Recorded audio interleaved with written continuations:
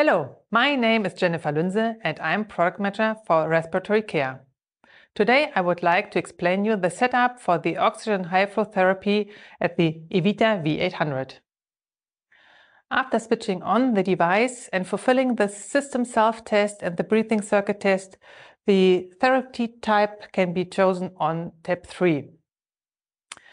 After choosing the oxygen therapy, you can set the values oxygen concentration, constant flow, and Pmax.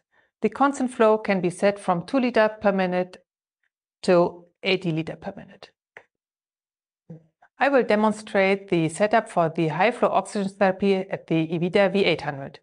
The setup for the Evita V600 is the same. The high-flow oxygen therapy can be done with a dual limb hose system or with a single limb hose system.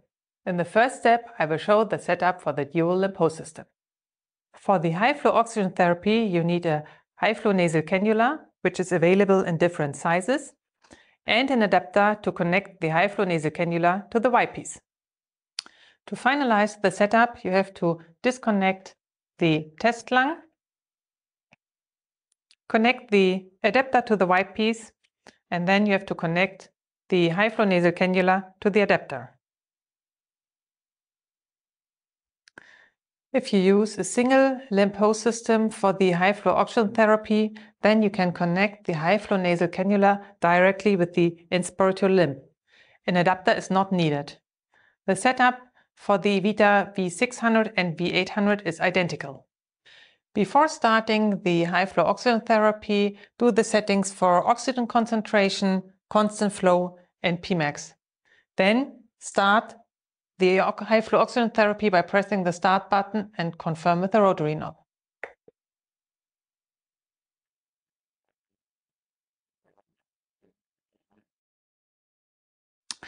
I would like to demonstrate the setup for the high-flow oxygen therapy for the Evita Infinity V500. The setup for the Babylog VN500 and the Evita V300 is identical.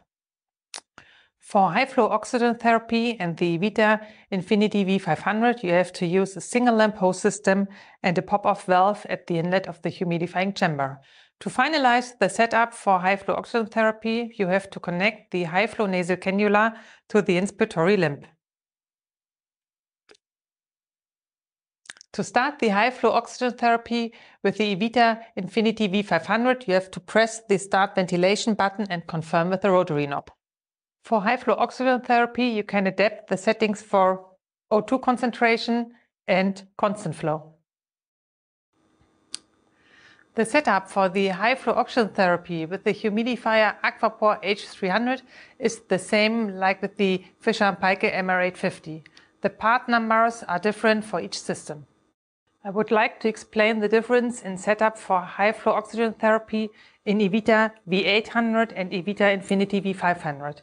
For the Evita Infinity V500 and also for the Babylog VN500 and Evita V300, you can only use a single limb hose system with a pressure relief valve. For the Evita V800 and Evita V600, you can use, as shown here, a dual limb system and also a single limb system without pressure relief valve because you have the pressure limitation on the display.